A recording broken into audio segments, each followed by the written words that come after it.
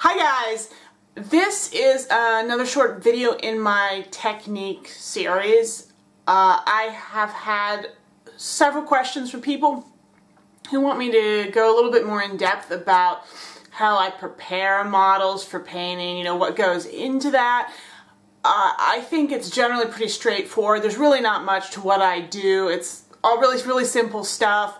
But I'm going to show you anyway, just for people out there maybe who have never done any modeling before, never painted any figures and, want to know what is involved in prepping. And maybe, too, if you have done it before, maybe you will get some ideas from my technique that will be helpful when you're getting your models ready.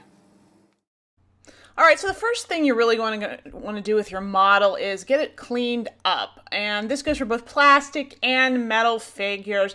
There tends to be either little bits of sort of flash hanging off, either from the casting process in the case of the metal or in the case of the plastic, from where you trimmed it off of the sprue, and that all needs to be removed. And there's also going to probably be mold lines. Not all figures will have them, and some will have it worse than others, but you're going to want to try to clean those up as best as you can. I use a sort of semi-dull craft X-Acto knife for this purpose, and you just want to kind of find those bits that aren't supposed to be there and knock them off and get that smooth. And then as for the mold lines, you have to be a little bit more careful there because you don't want to damage your model by pressing or trying to cut too hard. So the best way to remove mold lines is really sort of just scrape gently back and forth over them until you've sort of gotten those areas off. And if you push or try to actually cut with a knife, you risk damaging your figure or destroying details. So you need to be just a little bit careful here. So yeah, you just want to just carefully use your knife to clean things up. And don't forget to do the bottom of the base. That's really important because a lot of these are cast. The base on the bottom is uneven and lumpy. And so if there's any kind of bumpiness, you want to be sure to whittle that off or even file it off, depending on how much there is, because that'll make it a lot easier when you have to base your figure. You'll have a nice flat gluing surface. And if you don't do that, you're just not going to have as good contact, basically. And there's going to be some areas it's going to be hard to clean off because if there's a lot of sculpting or whatever. But don't worry, that usually means it's not that important because there's so much sculpting that you're not really going to see the fact that there was basically just stuff in the way, and it's just not going to really show. And also, at this point, this is also the step, if you have a multi-part model, it has arms or bits that need to be added. That's particularly going to be the case with the plastic models, because almost all of them are multi-part. This is the time to sort of attach those parts, unless, of course, they get in the way of painting and you need to do them separately. But things like arms and things and weapons and stuff can often be attached at this point.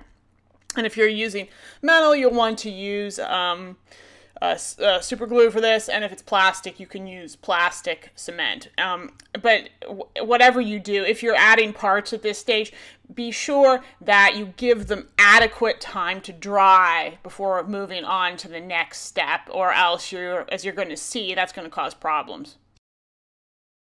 And here's why it's important that you let your figure dry adequately.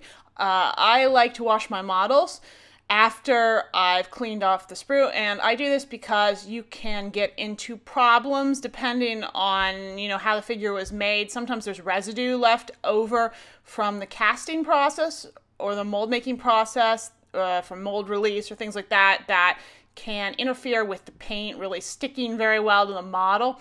So I think it's a good idea to just really thoroughly wash your figure before you proceed. And the way I do that is I just use some sort of nice warm water and some just hand soap, and then I use an old toothbrush. It doesn't really matter, and then I just really thoroughly clean it. You want to be a little bit gentle with this, especially if it's a plastic figure or a multi-part figure, because you don't want to knock things off.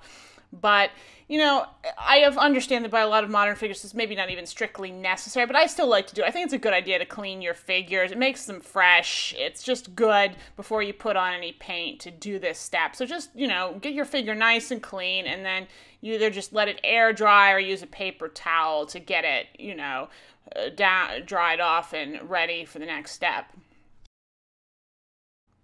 Now I'm going to glue my figure down to the base I'm going to be using. I often use these little thick wooden discs, and I use these as permanent bases. So if you're going to be permanently basing your figure on this, make sure you put on plenty of super glue when you're attaching it. If you plan to, after painting, sort of take it off of this and then kind of base it maybe as a group with other figures or whatever, just use a small drop of super glue, and then it'll be more temporary, and you can just break it off as necessary without damaging either the base or the figure.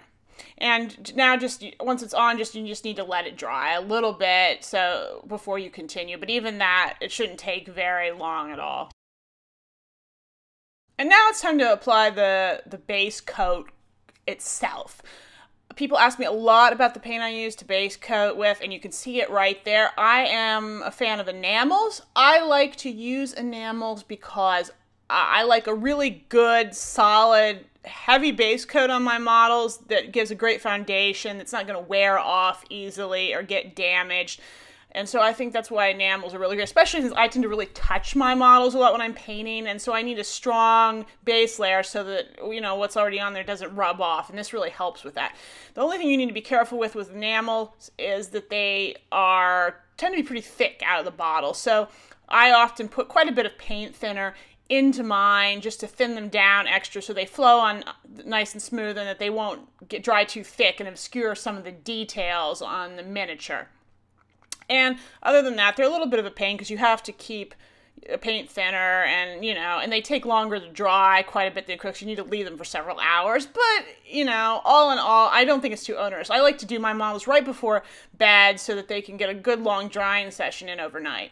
And in terms of brush, it really doesn't matter. As a matter of fact, you can see I'm using a really crappy old brush, and that's what you probably want to use too. You actually just want something big with good coverage. Just get something really cheap. It doesn't matter at all for this. You're going to ruin it anyway with the enamels.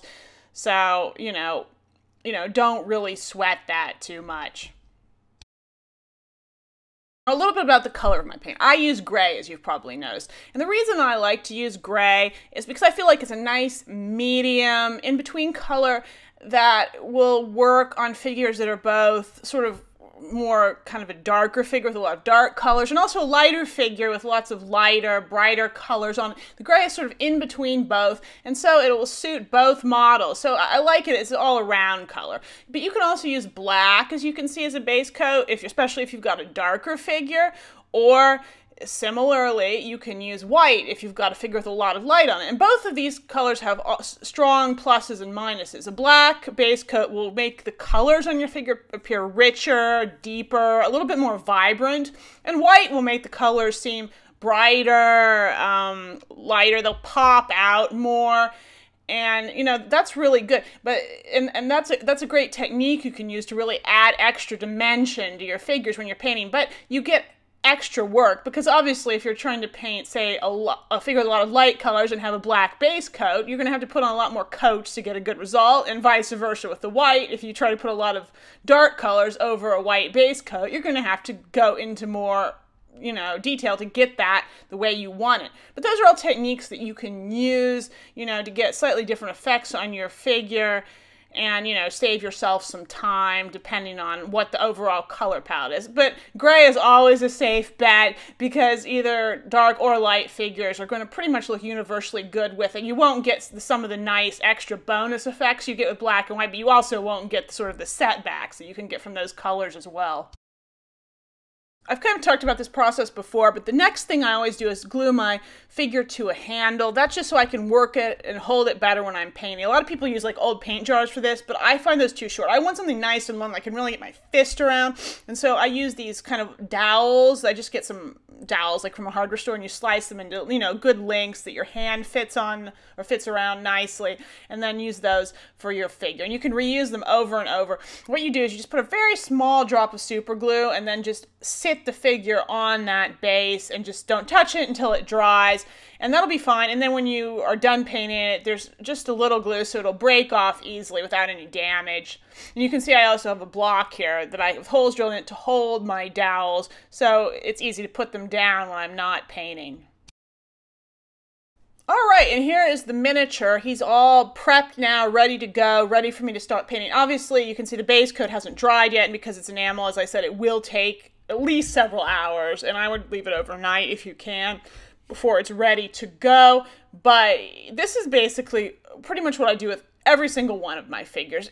The only exception is if I have a lot, maybe I use a spray can on them to get them done faster, but I don't do big batches a lot, so that's for me not so necessary.